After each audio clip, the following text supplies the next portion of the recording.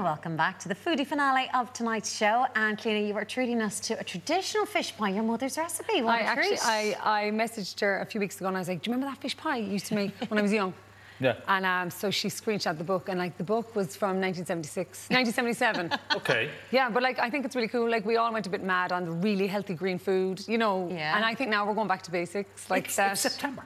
It's going to be raining tomorrow. And it's just basic good food. Exactly, exactly. It'll probably rain tomorrow and every day for the rest of it. I don't be saying that. I know. Don't be saying that. Okay, I get one last wear out of the summer dress. Right. First thing we're going to do is we're going to make a white sauce. It's really easy. This is the same white sauce that you would make if you were making a lasagna. So this is how easy it is, except I'm making much less of it. I'm making 300 mils. So I have 30 grams of butter, and I've melted that. And then I'm going to pop in, 30 grams of flour. Now, I like to whisk it, okay? And you whisk it into a roux, so you just leave it cook away for a minute or two if you were at home. Okay. Medium heat. Okay. That's easy to remember, 30 and 30, yeah. Yeah, that's really... And then 300 mils of milk for this recipe. If you were making a lasagna, you'd make much more, maybe 500. Yeah. Okay. Yeah. And you do 50-50. Okay, yeah. That's a good rule of thumb. I have a feeling this is going to be a small fish pie and we're going to be fighting over this. No, do you know what you have to remember? Loads of juices come out of the fish. So if you have like a really watery white sauce, yeah, and then you add in the fish juices, like it'll just be slop. Okay. Yeah. Do you know what I mean? So you have to have it nice and thick. So what we're going to do is, if you're at home, you would heat this nice and slowly for 6 or 7 minutes. You'd keep stirring it so it doesn't stick to the bottom of the pan. Yeah. And when the sauce begins to simmer, it'll start to get thick, and that's where you want it to be. Okay. But we're going to add in some pepper, some salt. And the secret ingredient is some nutmeg. I always do this. Yeah, I know, it's really nice in it. And I always put it in... Oh, I thought I had forgotten that. There would be some improvising going on. How am I going to grate a nutmeg with my bare hands? But anyway, yeah, so grate in just a little nutmeg. And then I better stir it because it'll what stick. What else do you use nutmeg in? My daddy has it on Egg custard. Egg custard. Oh, my God, it reminds me of being 10 years old at my nana's house. Do you ever have egg custard? I wasn't a big fan of custard growing up, no. Oh, egg custard is so good. I'll just turn this down. Yeah, give it a go. Yeah, but did you say sprouts? Sprouts, yeah. But like it's one of those spices you might have in your cupboard that never gets used. Just kind of waves at the others as they leave. It's kind of a retro spice. Yeah, it is. I just put in 25 grams of cheese. What type of cheese do we need to... Oh, that's cheddar. Okay. But like, I kind of always say, like you do whichever one you like. Yeah, do whatever. Okay. But I've put in cheddar because it's nice and easy. So we're just gonna, that's nice and thick now, so we're just gonna leave that for one second.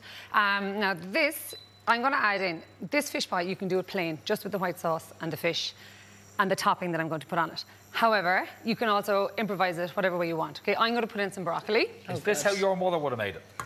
My mum would have made it plain. If you're watching, Cliona's mum.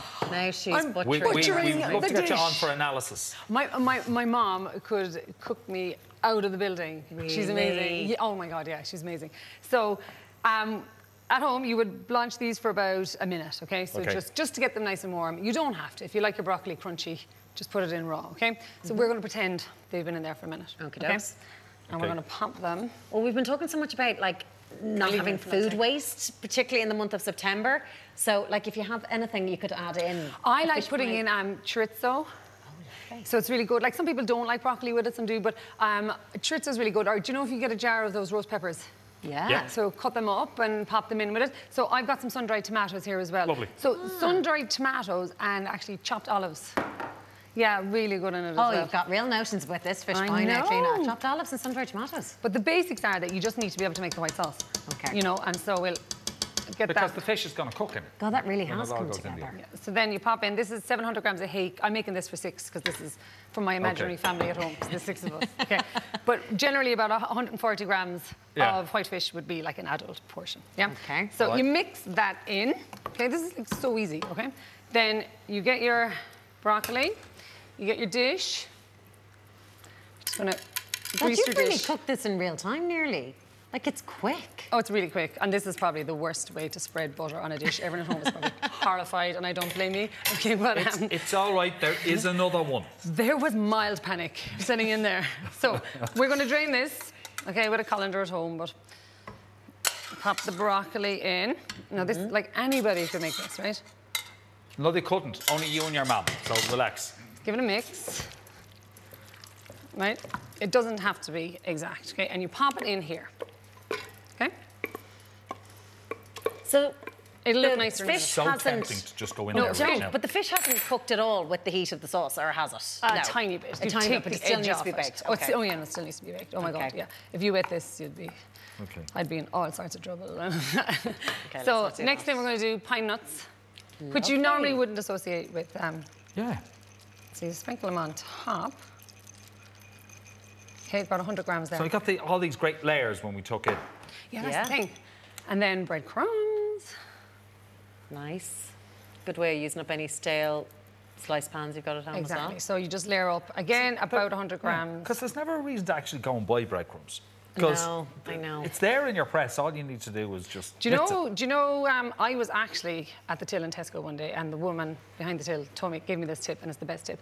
So if you've got stale bread, right, pop it in, like a wedge of sourdough, pop it in the oven really low, and just bake it for a little while, and then take out your grater, and grate the baked bread, and you have like your panko breadcrumbs. Isn't that a good tip? Great Tesco tip. I know, but I was like, but I actually came away going, it just pays to talk to people. 'Cause, yeah. you know, Yeah, you learn absolutely. so much stuff. Speaking of talking to people, have you ever bumped into a celeb?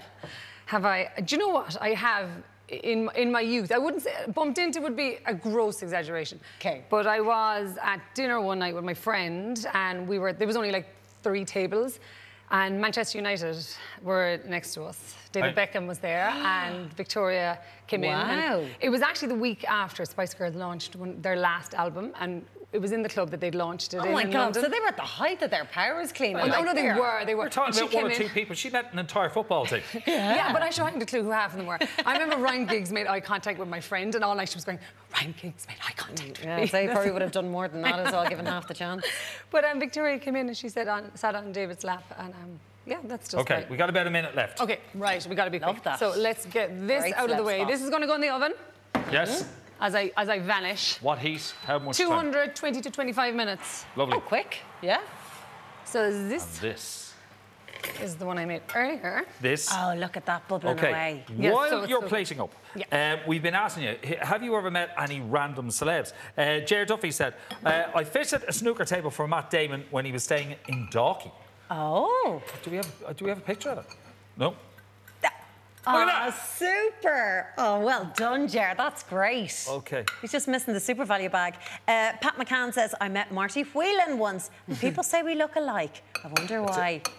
Ah, brilliant. Brothers. Stash off there.